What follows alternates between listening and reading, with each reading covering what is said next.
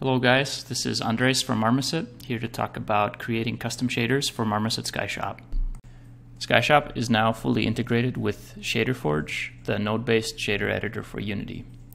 This tutorial won't cover the basics of ShaderForge and assume some working knowledge, but it will cover how to get a Skyshop node into your shader graph and how to get started using image-based lighting in your custom shaders.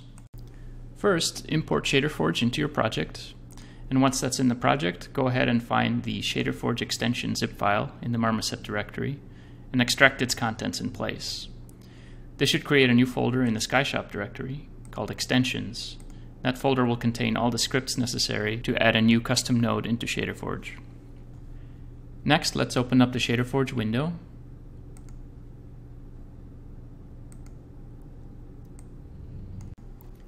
Let's create a new shader. Call it Marmoset demo. And we have an empty shader. It's already using the Skyshop background in the viewport. Let's create a new color property for diffuse light, for diffuse color.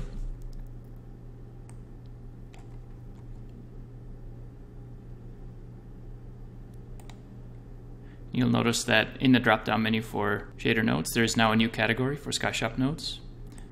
Skyshop Diffuse and Skyshop Specular.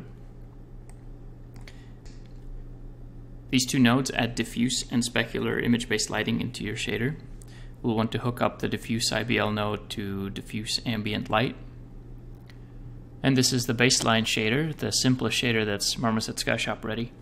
So if we go to our scene and assign it to our white sphere, we'll find it under the ShaderForge category, Marmoset Demo, and press play.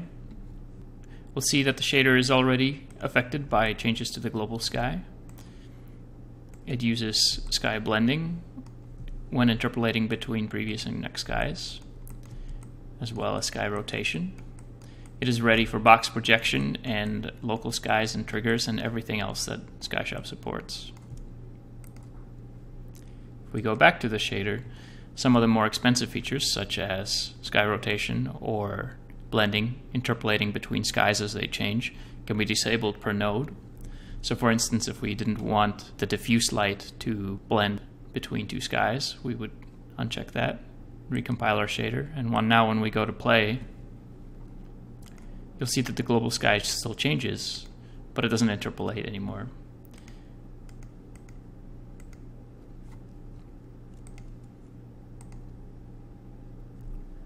Next, let's make a duplicate of the diffuse color for Specular.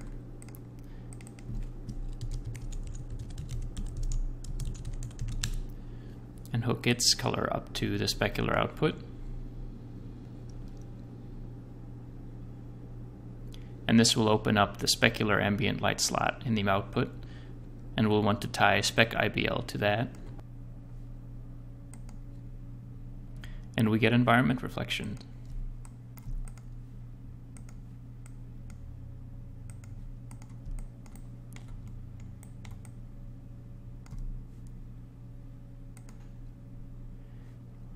If we want to mimic how the Marmoset art pipeline works, we'll also want to use the specular color alpha as the gloss term. We also need to tie that up to the gloss input on the specular IBL node. That enables bitmap gloss in the shader, and we can now select roughness using the alpha of the specular color.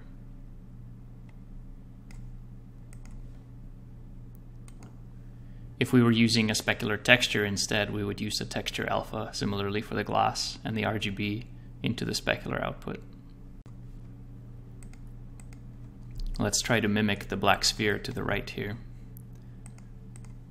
We'll want a black diffuse color and a white specular. We notice that the sphere on the right has a lot of Fresnel,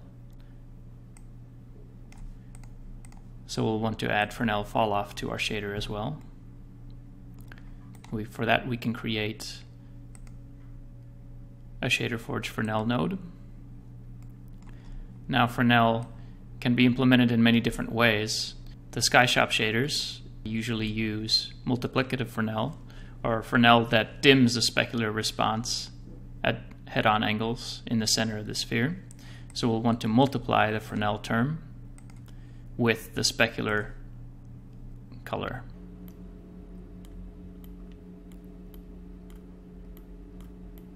And push the results of that into the specular output. Now you'll notice that the Fresnel is there, but the response curve is different on the Marmoset sphere from our new one. That's because Marmoset uses a constant exponent for the Fresnel. So we can either put a constant value of 3 into the exponent slot here, or we can implement it with a simple 3-way multiply and use that instead. The Fresnel term in Marmoset shaders is also scaled and biased. So let's create an add and a multiply node.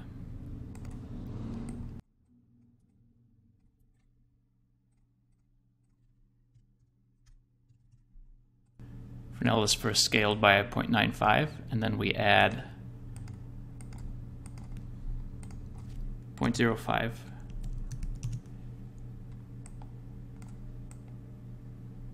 to it, and this ensures that even when the Fresnel is totally 0 in the center, we'll still get a little bit of environment reflection. We'll use that for our Fresnel curve. And lastly, the Fresnel slider, the Fresnel strength, is an interpolation between our constant Fresnel and no Fresnel. That can simply be implemented with a lerp.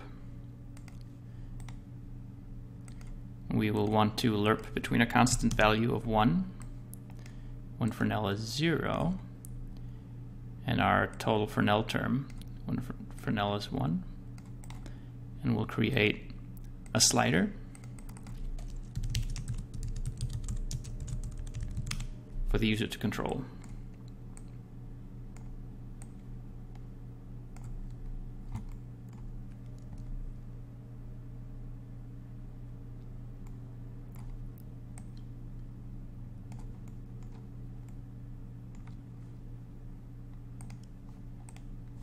And now we have a Fresnel fall-off slider that behaves exactly as the Marmoset shader would.